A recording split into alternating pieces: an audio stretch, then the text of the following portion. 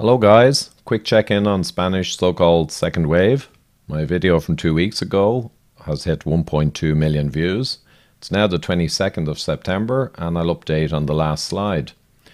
So we showed Spain, and at the time on September 8th here was the mortality. It's around a little over 1 per million people with COVID.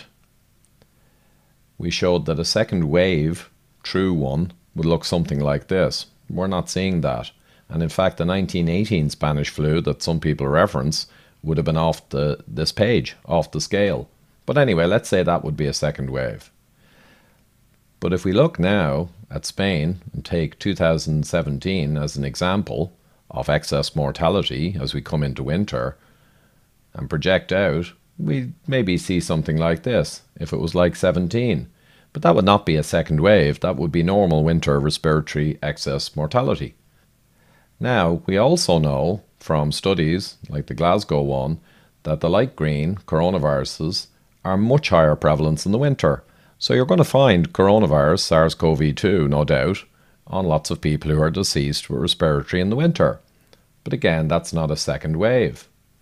So this would be a second wave, right? As I said, what are we actually seeing in the last 2 weeks? Well, I'll show you. Approximately this is the trend from World in Data, right? Maybe it will go on to look like this over the rest of the winter. Again, that would not be a second wave, but we'll see lots of people with SARS-CoV-2. So we got to be really careful when we're talking about second waves. Are we talking about normal increases coming into winter, or are we actually talking about real second waves?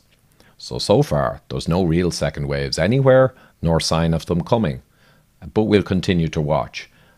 And we need to particularly watch very closely that a normal winter excess respiratory mortality is not being called a second wave of SARS-CoV-2.